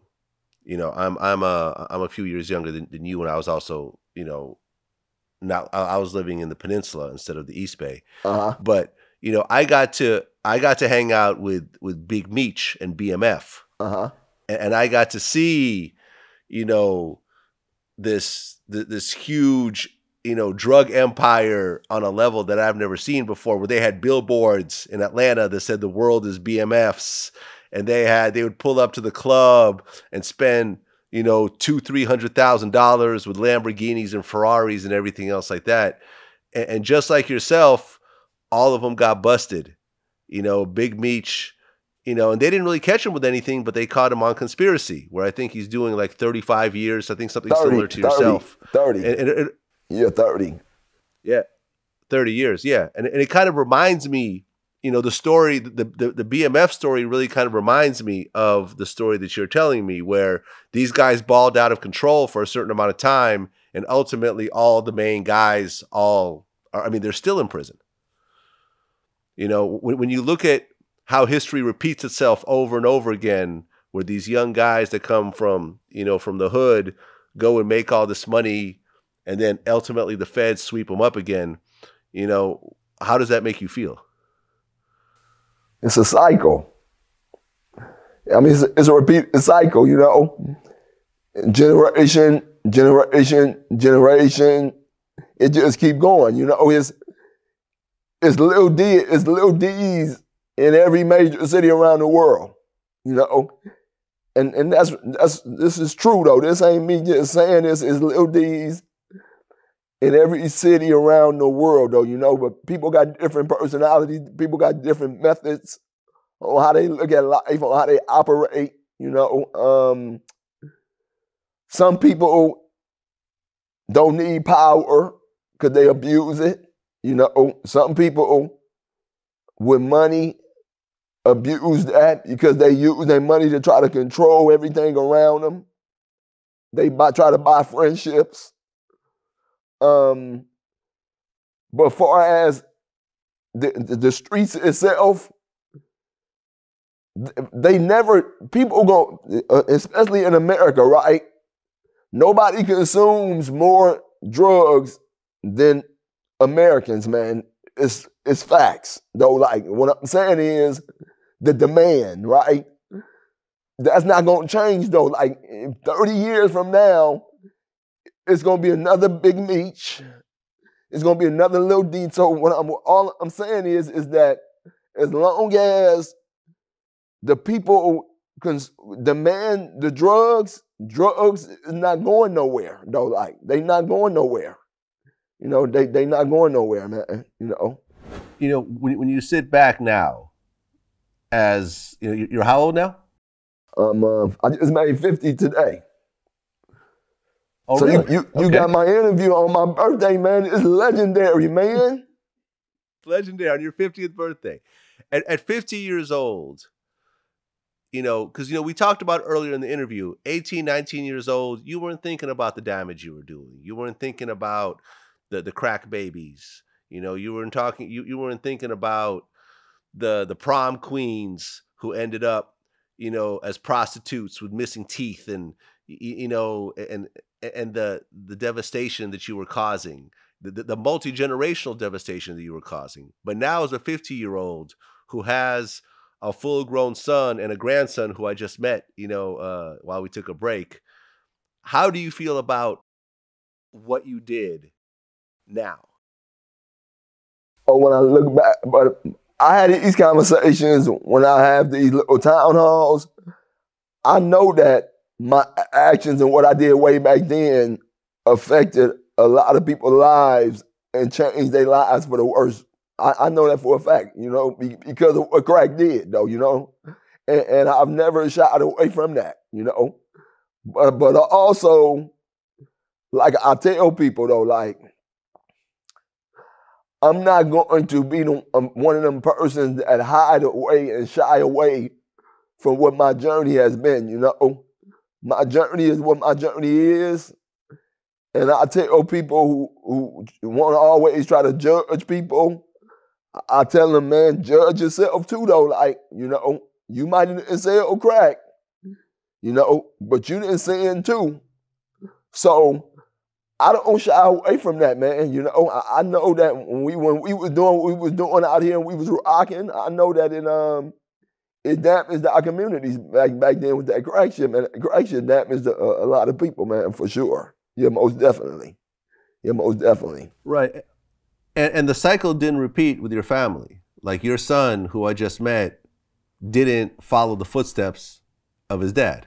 No, because I made sure that I had those conversations with him to get him to understand he didn't want to go down that path I took, you know, because then he'd be leaving his son out there to fend for himself, you know. So, but me and my son got a pretty cool relationship. Well, you know, every now and then we see different on different things, but any father and son with that. But for the most part, I know that I had an effect on him where he didn't turn out to be no terrible kid, you know. And I got a daughter too, man. Oh, okay. I didn't know that. Yeah, I got a daughter named Cornisha, man. I got a daughter. And I didn't know about her until she was 11 years old. Oh, because someone else was pregnant also at the time. And I got a Oh, mysterious okay. letter in the mail. You know, one of them letters like, man, hey, what is this? Huh. What is this girl talking about, man? I ain't got no daughter. She trying to dump a baby on me, man. And then, she said, no, I want to pay for the blood test. I'm like, how you know this is my baby? You know how you go through that. You in denial. Mm-hmm. And make a long story short, I took the blood test, and she was my daughter. And I always wanted a daughter and a son. I used to tell my partners in prison, man, damn, I done came in and got all this time, and I ain't got no daughter. And then 11 years after I'm in prison, lo and behold, I had a daughter out there that I didn't know nothing about. So what happens when these young guys walk up to you and say, listen, I want to be the next Lil D. Like, I've been hearing about you my whole life. And, I'm going to be bigger than you. And I'm not going to make your mistakes. I'm not going to get caught by the feds. I'm going to be, because I'm smarter than you. And I'm going to move slicker. And I'm going to stay under the radar. And I'm going to make $1 billion and no one's ever going to catch me. What do you tell these guys? Well, I got a saying when I be speaking in front of these youngsters. I tell them, man, if you trying to be like me, you's a damn fool. And then they ask me, why would I be a damn fool? I said, man, I just did 28 years in prison. You want to be like me? And then I tell them that they need to think about the consequences. I tell them, okay, let's say you do make you X amount of dollars, right? But you end up going to prison for 10, 15, 20 years, right? Ask yourself, is that worth you doing? And then if you come to the conclusion, yeah, then live with that if you get caught up. And those are the type of conversations I had with them, because I can't tell no people who might not, have no other trade that they know to feed their family. I can't just tell them what they can't do, but I can explain to them what the consequences are for certain choices that they make. Then they have to make those choices and decide on how they want to go about doing it. Just like me and everybody else, though. But I've always lived with my choices that I make, though. Like, whether you agree with them or not, though, I can live with that. With all the people that you've ever met, all the, because when you're at the level that you're at, we mentioned Freeway Ricky Ross. These are your peers. These are people that you know and you deal with, and you guys have your own types of relationships. Was there anyone who got at a similar high level, who actually didn't get caught by the feds and ended up doing a ton of time or ended up dead? Did anybody ever actually, and you don't have to name any names, but did anyone actually slip under the radar and get away and sail off into the sunset? There's a few guys who was able to, they made it, man. However they made it, man. But I know a whole bunch of good dudes. They didn't make it, man. They might have had a 10 or 15 year run. But guess what? It only take one time. It only take one time, man. And what amazes me out here now, though, Vladi, is a lot of these rappers, right? They rapping about the dudes like me and others, you know what I mean?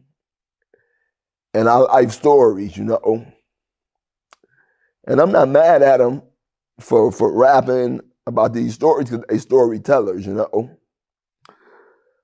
But what I have an issue with is the information that's getting embraced and supported, and the stories that should be getting supported, produced on the TV screen, the TV series. For example, this white boy Rick. You familiar with the story out of Detroit? Yeah. So that story, right? Here go a guy, the whole Detroit know it. He was a rat, right? They do this movie about him, right? They do this movie about him. They put the money up, they produce it, they put it out there, right? He's supposed to be representing the culture, as they say, the culture, right? How can these stories be worthy of being produced, told to the world, but a story like my story, right, where the president grants me this clemency, writes me this letter, because I've already started from on the inside of having dialogue with younger guys and having an effect on some of them to make better choices. How is it that my story doesn't get told to the world, but white boy Rick's story, a bona fide rat, gets a movie done on his life story? This is something that I cannot understand how this is happening in 2018 when you got authentic stories like my story. Again, my age separates me from Big Meech, Freeway Rick, Bo Bennett. We can go on and on, man. My story separates from them based upon facts. They didn't do what I did at such a young age, right? They didn't. I've saved lives from in prison with being mediators from different situations where lives was at stake. I've did all these things, but for some reason, the authentic stories, the industry don't want to tell. I'm confused with this. I just don't understand it. And this is my genre, though. Like when you get to talking about the streets, and you get to talk about dudes that's respected throughout the country, when you mention my name is at the top when it comes to that. So those are the things that out here, I sit back sometime and I question and I'll be like, well, maybe they don't want the real to be told, though, you know? Maybe maybe they want to breed and encourage being a rat. That's a possibility, right? I mean, yeah. I mean, look at Whitey Bulger. They made a movie out of him, and he just got killed at, I think, 89 years old with his eyes torn out and his tongue torn out of him. You know, right when he got transferred to another prison. They killed him the first day he was there. But let me say this too, man. When you talk about guys that was in the streets hustling and that was brilliant here, the most brilliant guy I ever met in the streets that was hustling was Michael Harris, Harry O, out of Los Angeles. That's the smartest, business-minded dude that I ever met that come from the streets. This dude thinking way back then in the early 80s was way ahead of the game. He came up with a play called Broadway Mike. He had Denzel Washington and all them a part of it. He had told me these ideas he had in his head, but this dude is so smart and brilliant. But again, you got a lot of brilliant and smart guys. They come from the inner city, man. We became D-boys, man. Well, yeah. I mean, Harry O actually was the founder of Death Row, you know? I know all about his story. I knew about Death Row before the streets knew about it, you know? And these ideas, you know, I seen these logos and these ideas he had with, you know, about this Death Row, and I heard about this guy, Snoop Dogg, and then I seen this Snoop Dogg dude on this Deep Cover. There's something called Deep Cover. And this was the guy that was telling me about it. I said, he a star. He's going to be a star. You know, so those stories, I was connected to these things. You know, these are people that I had personal relationships with that I slept in their house, that they trusted me in their houses. Like, I had a relationship with these dudes, but I was this 19-year-old, 18-year-old young kid hanging out with the big boys, man, and they respected me, and because I was little, but I had a big heart, you know, and they liked the way I carried myself, you know. So here you are, 50 years old. Uh-huh. You've done more time in prison than you've done out of prison. I'm going to assume that you're clearly out of the game 110%. 120. 120%. Your son has nothing to do with it. Your grandson is a baby. What is it that you're trying to accomplish in these years that you have, you know, to leave behind a legacy more than just the street part of your legacy? Well, I started a truck hauling business called Quick Hauling, where I go out and, you know, when people get evicted or they move and they leave furniture and stuff either in a house or apartment, I go out, we pick it up, we take it to the dump, and they cut me a check, right? I started a trucking company. I started a foundation, which is called the Darryl Reed Foundation.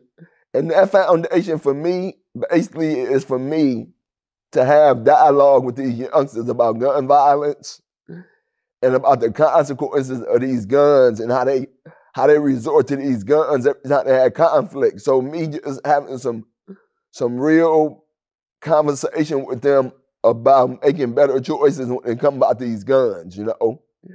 But I'm not no preacher, and I'm not coming out here preaching to these youngsters, neither one. That's not my role. My role is to give them some advice so when they make their choices, they know what type of consequences they're dealing with, you know what I mean? I also been out here having these little parties, you know, these little events. I kind of like it. I like the chase. I like the hustle of it. But my girlfriend, she want me to get out of the promotion game, man, because it's stressful, man, right? But I kind of love it, man. It's like a challenge, you know what I mean? And so that, and then I want to get off into real estate eventually. And I also, man, want to either get a TV series on my life story where I can talk about Oakland and the Bay Area and all these different characters tied around my story, far as the Black Panther, you know, the Mac, you know, all the history that come out of Oakland. I would want to tie that into around my story, you know, and build all these characters. So a TV series would allow you to include a whole bunch of content, but if if the right writer come in and write a script that I think is telling my story in that hour and a half window frame, then I would want to do a theatrical movie on my story. And I think I got a great story, you know, and that's why I wrote my book, Wait. And if you read my book, it's an interesting story, and I believe that the public would embrace my story, especially with the redemption part, you know, getting granted a clemency from Obama, coming from where I come from, you know. Absolutely, and I just want to comment because we tried to get your book, you know, before this interview, but the only place we could find it was used on Amazon, and it was like $110. We weren't able to get it in time. My suggestion, if you want to reach, you know, this is totally up to you, but, you know, you might want to consider doing an audiobook version of your book where you actually read your book in your own voice, because that's the way I consume. Here's the catch with the audio for me, right? See, I got acid reflux. And before they told me that in prison that I had acid reflux, I was still eating a bunch of spicy stuff. It damaged my esophagus. So what happens is, it's days when my voice go in and out. My voice didn't totally change from this situation. Like when people hear me talk sometimes, they think I'm in pain because it seems like it's a struggle. But I got some damage to my esophagus and they wanted to do a surgery and I didn't want to let them be messing around up in here, man, you know, you know. I talk a lot, man. If they take this now for me, man, it might get hectic on me, right? So the point I'm making is that would kind of make it difficult for me to do the audio. But somebody told me they can help, they can clean, it's a way they can clean it up for me. So and I know that would be an easy way because a lot of people don't want to read no book, you know. Yeah. But I do got a book for you. I want to get it to you, so you got to make sure I know where to mail it to. Cause I brought one here thinking one of your guys from your crew probably gonna be who can get it to you. So I do got a book for you anyway, cause I want you to read that book. And then you're gonna better understand my story and my journey, and you can see my organizational skills as a little kid from many years ago. Absolutely. Well, listen, Lil D, man, I'm glad we finally got to sit down and do this. You know, as someone who grew up in the Bay, this was one of the most important interviews that I've wanted to do for a long time because, you know, it hits so close to home.